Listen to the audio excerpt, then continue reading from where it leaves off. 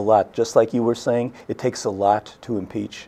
He was Bill Clinton's biggest defender. Right. Yeah, and this word impeachment, I mean, people don't realize how complex it is. It is. It's very and complex. it doesn't look like. I think it'll still say the same. Maybe the House will have, more Democrats, but I think that the Senate will remain the same, very similar. So if it's a Republican Senate, it's not probably going to go against the president. But again, you have to have something substantial to impeach, and that we don't. And there's no substantial, and they keep talking about Russia, Russia, Russia, and so far nothing really big deal came out of Russia. Actually, they used to be our allies at one time, and I talked about it on this program. We still need to use them sometimes when it comes to Syria and Iran. We still need them as our allies. So, Russia, Russia, Russia is, it's time for everybody to let go of that. And the Mueller thing is, it's over a year now, and sometimes he's going to have to wrap it up. So we'll have to see. Yeah, because time will tell. Yeah, because it's costing. Talking about,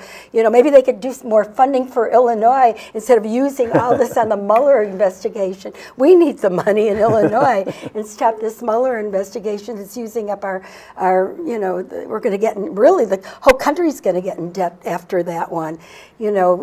People think it's free. There is no such thing as a free lunch, and I always say that. And so all these things that are happening, we have to look for the governor's race. We got to look into the mayor's race. Soon we're going to be 2020, going to be looking into a presidential race.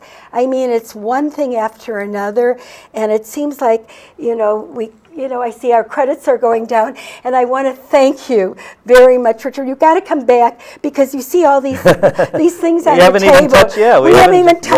We haven't touched the surface yet.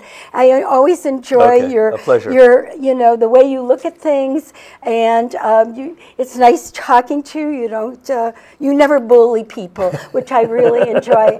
I enjoy listening to you and getting your feedback. And the next time you come on the show, I'm sure that we're going to hear a lot of new things. This is what's happening today, and I invite you back for the next after the elections. After the elections, and I love it. This is Politics in Turmoil, and I really and I wish that everybody can get on the same footing, and I really.